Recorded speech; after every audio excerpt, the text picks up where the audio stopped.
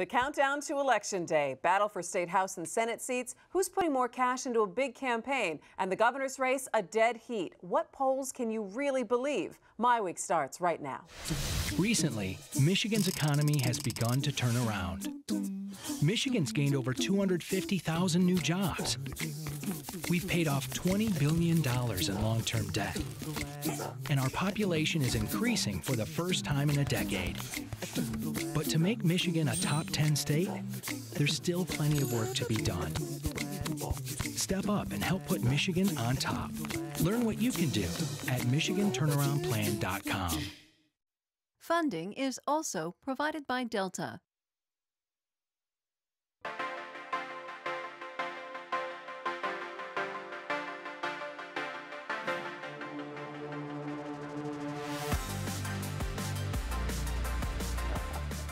Hi there, and welcome to MiWeek. I'm Christy McDonald. It has been an intense election season. Are you sick of those TV ads yet? Well, it all comes down to Tuesday. So coming up on MiWeek, a new poll in the governor's race says it is a dead heat. We'll look at the difference that absentee ballots can make in this race. Plus, what can you really believe about polls? We'll talk about it.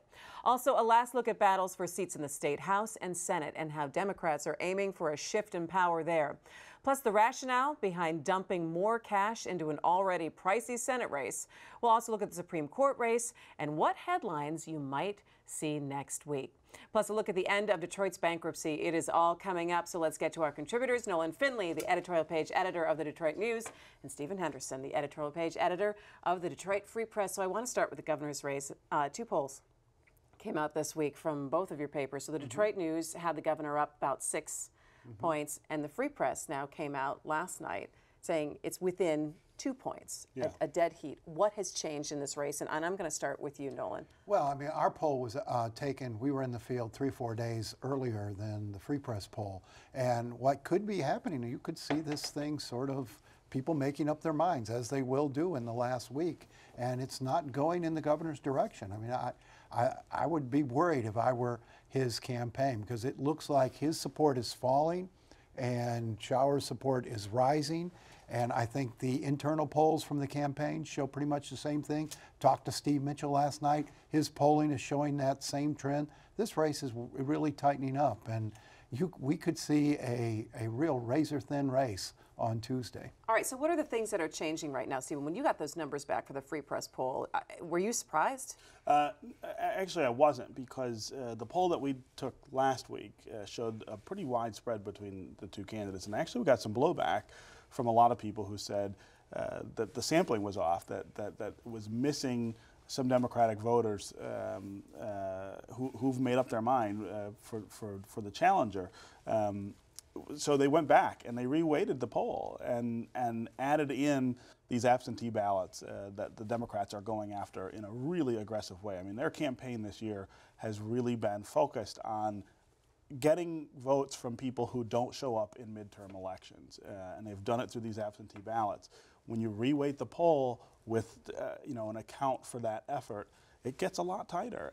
The Democrats may end up with a lot more people voting than you would normally see in an off year. So, Nolan, are Republicans targeting absentee votes as hard as the Democrats have made that a key part of their strategy well, this it's election? a key part of their strategy. I don't think they're doing as well at that. I mean, I think the Democrats have been at it a lot longer, and they have a lot more folks who didn't vote last time out, and that's who they're targeting here, something like 900,000 Democratic voters who didn't vote in 2010. So they have a bigger pool to work with. I talked to a lot of folks last night after this poll came out, and they're pretty confident about their get out the vote efforts, but nobody pretends it's as good as the Democrats. I mean, Republican voters don't tend to climb on buses on Election Day and let themselves be bussed to the polls.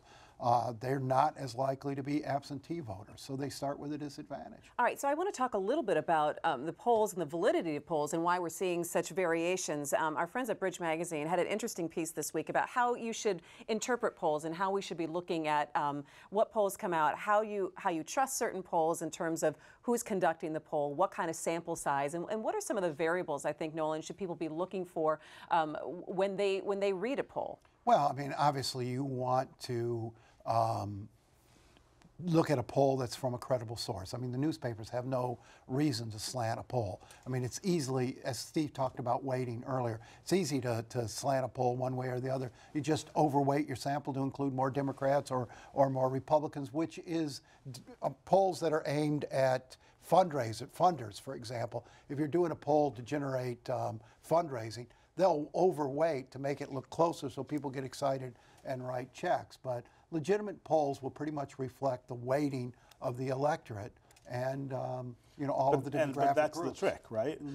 Figuring out who the electorate is going to be on election day is everything in your poll, and that's why you see such a range. I think when you look at different polls, is that different pollsters are guessing that more Democrats will come out, or more Republicans will come out, or more older people will come out, or more young new voters will come out. I mean, you're really trying to figure that out. The other thing that's happening is, technology is changing polling dramatically right now. There are some pollsters I've heard who are no longer even using phones because they can reach people online to get their answers. And so you think of the number of people who use social media more than they use their phone. Or people don't even have a landline, or don't answer their landline anymore, or don't answer their cell phone because when it's an unknown. And also, you're also looking at the way the questions are asked, and if they're asked by a person, or if they're these robocalls as well. If they're an automated, I mean, there are a lot of variables.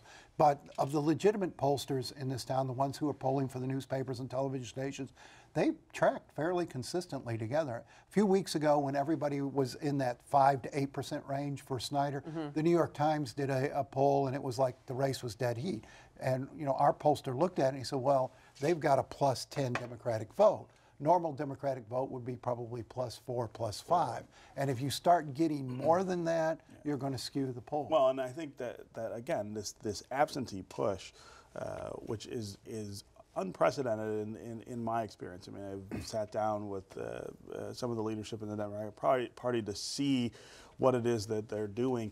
It is a game changer in terms of the way you prosecute a midterm election campaign. Could be. I mean, if it works. Our pollster looked at this and said he didn't see a huge surge in new voters because of the absentee. Well, and that's the rub, absentee drive. And as we talked earlier, just because the Democrats or Republicans send a absentee ballot to who they suspect is a Democrat or Republican voter, and it gets returned, that doesn't mean it doesn't mean they're necessarily voted along those party lines. All right, in the couple minutes we have left talking about the governor's race, we have the president coming in this weekend campaigning on behalf of Mark Schauer and all the other Democrats on the ticket, and then you have Governor Chris Christie coming here on Monday for Governor Snyder. Again, are these just these efforts to rally the base, Stephen? Well, it is. On the Democratic side, they think they've done what they needed to do with this absentee thing. The numbers are going to be where they want them. Now they've got to deliver on Election Day, right?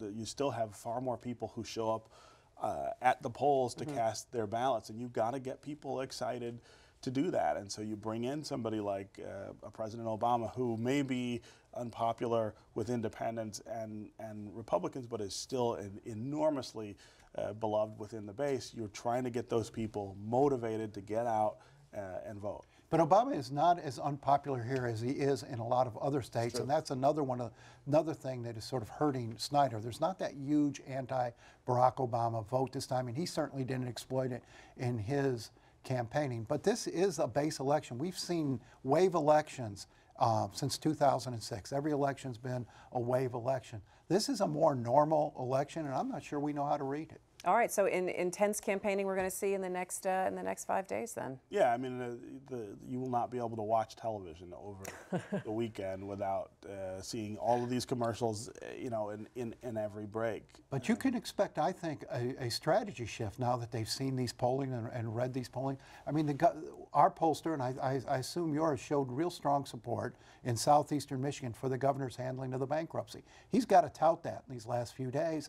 And Schauer sort of kind of peaked out on the grievance vote. He has to stand up there with a commercial that says, I'm going to do this, this, this, and this, because that's what's missing. I think that's why he hasn't pushed over the top. Well, and you look at not that newspaper endorsements mean everything, but I think they are one gauge of where things go. Mark Schauer did not get an endorsement from any major newspaper in the state. Which was surprising. A lot of people were talking about the fact that the Free Press did not endorse Mark Schauer. Yeah, well, I mean, we're not a rubber stamp for the Democratic Party. I mean, we tend to align on social issues, especially more closely with Democrats, but they got to come in and make their burden, just like the Republicans did. Mark Schauer was unable to do that. He doesn't appear as ready to govern as I'd like him to be at this point. Rick Snyder is a slightly better choice for that. All right, tight race. So turning now to the battle for House and Senate seats here in Michigan. Republicans hold majority in both, but Democrats, well, they're hoping to dent the supermajority in the Senate. So Nolan, let me ask you this before we talk about the House. Let's talk about the Senate. How will that help them in denting, in stopping that supermajority in the Senate? Explain that for people. Well, I mean, Republicans still think, and I think most people who are observing this think that Republican. Are we talking state Senate? We're talking about state Senate. Well, I don't think they're going to make that pick up that many seats in the state Senate to make a difference. Where the fight is in the House, and if this governor's race is as close as it looks, that could wash out a good number of Republican House members, and we could have either a Democratic House or a very, very slim majority for the Republicans in the House, which will make it much harder for the governor to get his agenda through. If he loses one or two Republicans on any issue, you know, you'll have a stalemate. The Senate, the margin is so wide. I just don't think the Democrats should pick up, you know, and it all has to work together, right? Mm-hmm. So if Mark Schauer gets these votes that they think he's going to get in order to win the election from this surge of absentees, that should play out down the ballot. So you get closer to the idea of a Democratic House. I'm not sure you quite get there, and you pick up some seats in the Senate, even though you know, it would be impossible to create a Democratic Senate majority at this point. But there's fewer Democratic ticket splitters, I would assume, this time because of the Senate race. A lot of Republicans will vote for the governor. A lot of people will vote for Snyder who won't vote for Terry Lynn Land. So you're not going to have people going in there and just yanking the elephant's tail, you know, like you will on the Democratic side. So you have people looking a little bit down the ticket. What would that do if we did get a Democratic majority in the House? And what would that do to shape Lansing in the next 4 years? It would, the biggest thing it would do is it would give, if Mark Schauer is the next governor, it would give him an ally. I mean, it would give him a tool to start working with. I am very fearful, in fact, of the idea that you'd have a Democratic governor and an entirely Republican legislature. I think that results in a stalemate that would get us nowhere. And I think Republicans are as responsible for that as the Democrats would be. I mean, getting them to work together, I think, would be an enormous feat. You know, if Rick Snyder is the governor and you get a Democratic House, that also gives him an ally. You know, the governor, I think, has been frustrated with the far right wing of his party and felt pushed to do things and consider things that he didn't want to do. If he had a Democratic House, it would give him, again, a lever to pull and use to try to tone down some of this nonsense on the far right. I would agree that he'd do better in a divided legislature, but I think you can just look to Washington and see what this might look like, or just roll back the clock 5-6 years to Michigan and see what this is going to look like. We didn't get anything done here for an awfully long time under the last administration. And you know, the problem is on the right. That is a party that is lurching further rightward, and where the word compromise has been turned into blasphemy. You know, if we get a Democratic governor, we're going to need them to stop that kind of politicking and start governing. You look at the Democrats in this last legislature, they voted no on almost everything. The problem's not just on the right. The problem is each party bunkers down. Everybody bunkers down, and you had folks voting no on things they probably support. Do you think that there would end up being some kind of payback, though, all if you the do governor's big wins, Democrats Medicaid expansion, the grand bargain in Detroit, all the big picture things he did with Democrats. The Democrats came along and he got enough Republican votes. I think that's a model for the kind of governance we need. But you do need more Democrats, I think, in order to make it work in the next. I think it'll be interesting once we see the makeup after November 4th. Would we then see a difference in what the lame duck session would end up being? Should you get a shift in power in the House? I think you will. I think you're going to see them try to finish their agenda then in lame duck. Not sure how effective it'll be. I don't think the governor, just knowing his character, is going to sign off on state-changing legislation as he walks out the door. That doesn't strike me as who he is. I think one fallout we haven't talked about is what it means for the city of Detroit. The governor has started this and has brought the legislature around with him. I think if there's a substantial change in Lansing, Detroit may be left out sort of at a time it needs Lansing the most. All right, we'll be watching those races as well. All right, talk about investment. Senate candidate Terry Lynn Land put in another $650,000 of her own money into her campaign this week. That brings the grand total that she's personally invested to $3.5 million. Now, multiple polls show this race is not close. Republicans have pulled some funding. Why would she invest in this? Are there internal numbers that show that more money could make a difference? I have to admit, I was a little baffled when I saw that this week. It's a little puzzling. It may be that she feels, this is someone who's lost almost all the rest of her support, as you point out. I mean, the National have pulled out. She would not be on the air, I don't think, this weekend without her own money, and so maybe it's to at least play through and finish the campaign. I'm not sure. I don't know enough about what's going on inside that campaign. I don't think anybody knows what's going on inside that campaign. I can't explain that kind of spend in the last days. In the last week. You want to take a crack at that, Nolan? She pledged to spend $5 million when she got into this race. That's what she told the Republican Party she would spend out of her own pocket.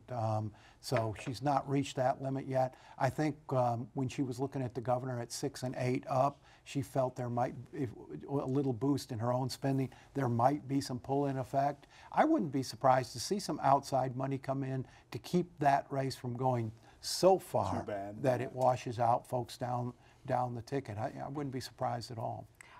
So the Detroit News came out with their endorsement for Senate, and you, the paper, endorsed Gary Peters.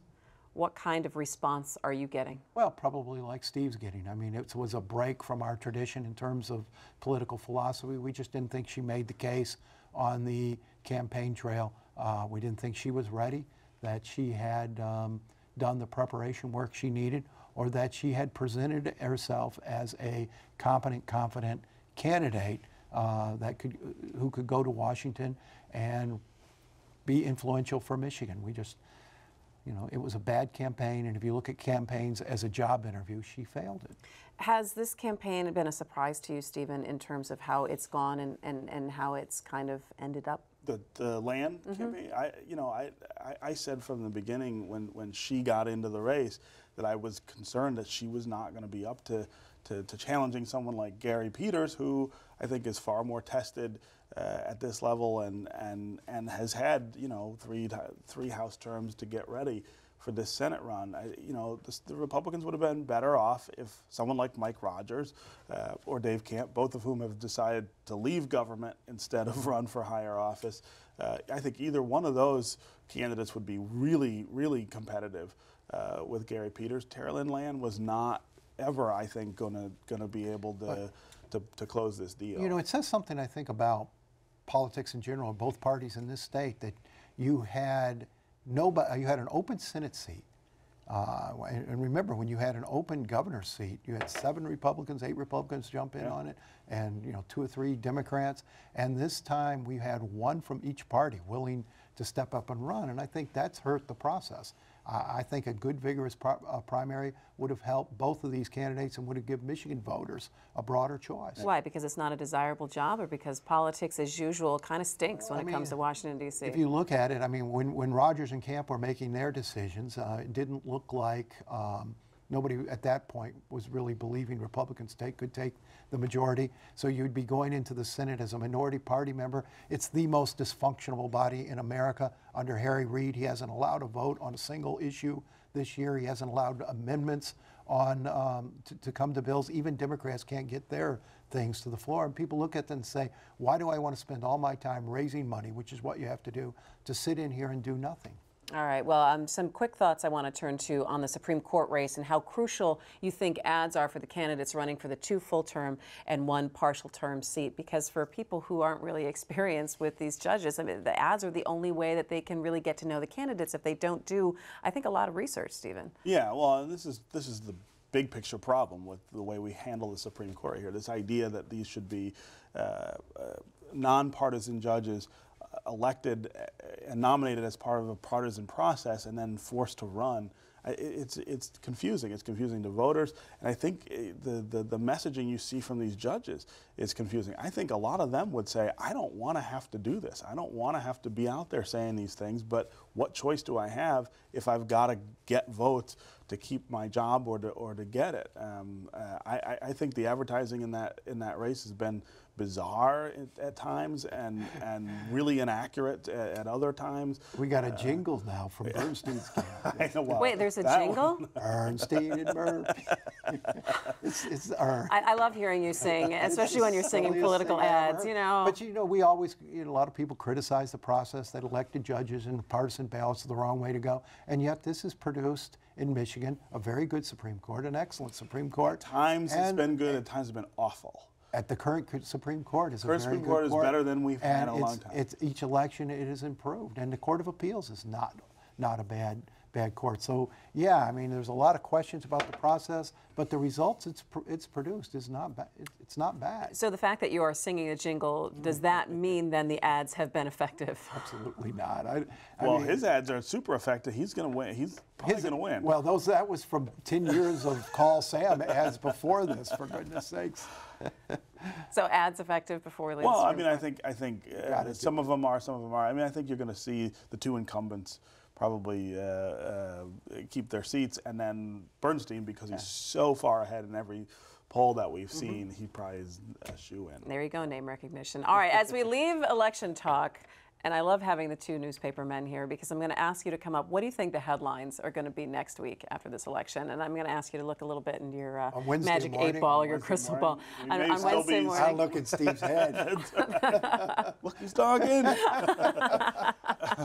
I think we might be up Wednesday morning. I think we may not all have even gone to bed because if the governor's race is as tight as it looks, we may have to wait really long time to know. So this is like kind of like a 1990 all over again? I ran the election in 1990 for the News, and I was there in the morning with the last edition about the roll, and there still were just a few hundred votes, and we finally, the Associated Press called and said, "What are you guys going to call it?" And I said, "Well, I don't know.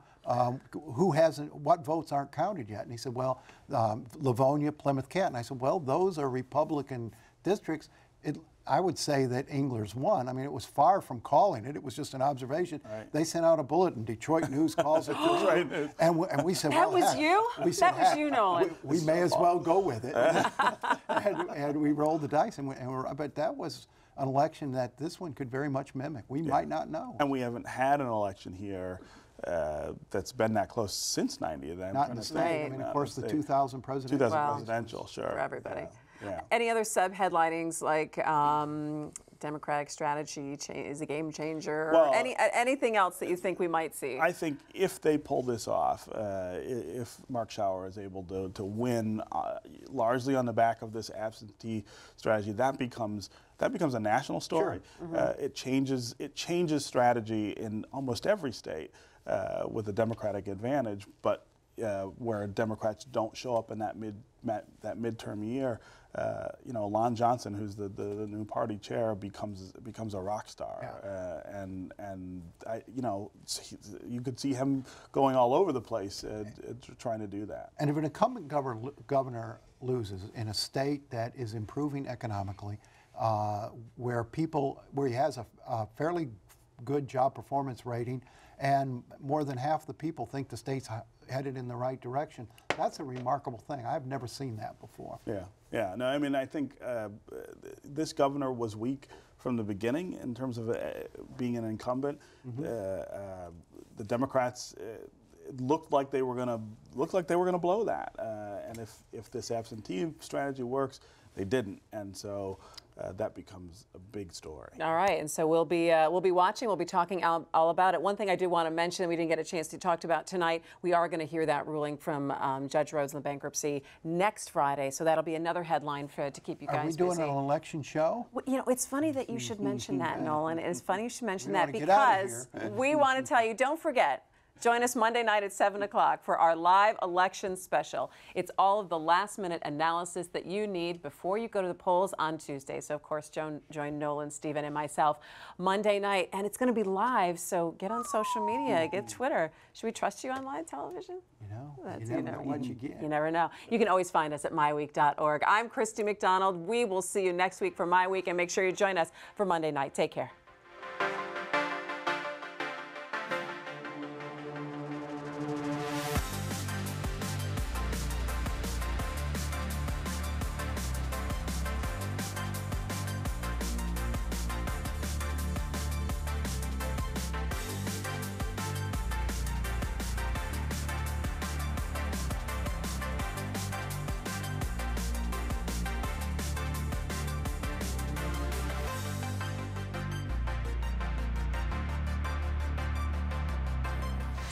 Recently, Michigan's economy has begun to turn around. Michigan's gained over 250,000 new jobs. We've paid off $20 billion in long-term debt. And our population is increasing for the first time in a decade. But to make Michigan a top 10 state, there's still plenty of work to be done. Step up and help put Michigan on top. Learn what you can do at MichiganTurnaroundPlan.com.